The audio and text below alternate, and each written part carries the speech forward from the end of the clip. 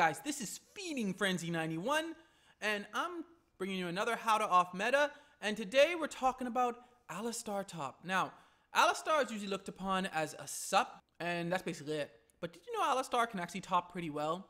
Now, to play Alistar top though, you have to play him a bit differently. First things first, runes. You have to really play a more tanky fighter. Now, these are just the runes I would go with. Now, you can go with another set, but these are definitely ones that I would recommend.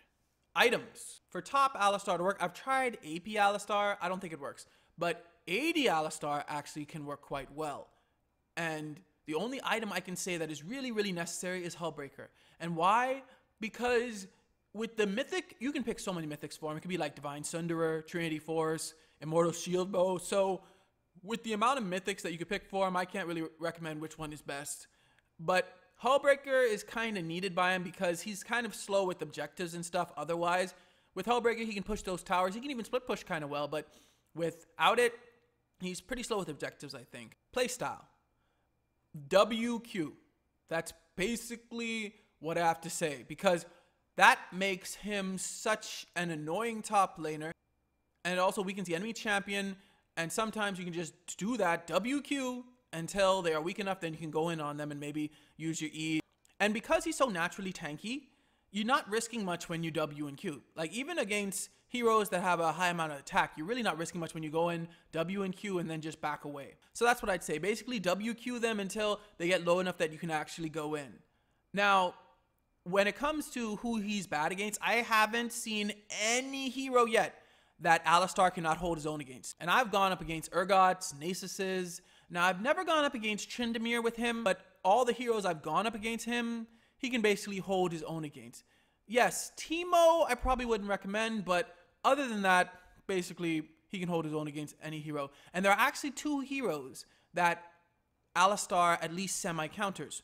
There's Kayle and Mord. With Kayle, Alistar basically fully counters Kayle. Like the two Kayles I fought against, I basically dominated them in the laning phase because Kayle's strategy is usually to, keep a melee champion back. But with Alistar's WQ combo, that's very hard for her. So with Kayle, especially at the beginning before she becomes ranged, you can kind of take advantage if you play Alistar top. And with Mord, the reason why Alistar top is so good is because Alistar's ult actually cancels out Mord's ult.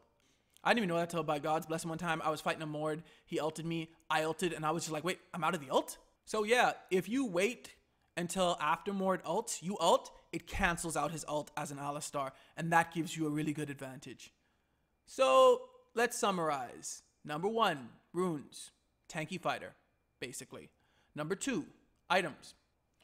Really just Hullbreaker is necessary, I believe. Number 3, playstyle. WQ combo until you can go in. That's basically how I would play him. The one downside is that he's not the best at getting minions. He's not the best at last hitting. But if you eventually get Titanic Hydra, balance that a bit because with Titanic Hydra, you can get a lot of minions by just attacking one, obviously. But that's how I would play Alistar top. Have you guys tried this? Would you guys try this? Let me know in the comments below. Thanks for watching. Remember to like, share, and subscribe, and may God bless you all.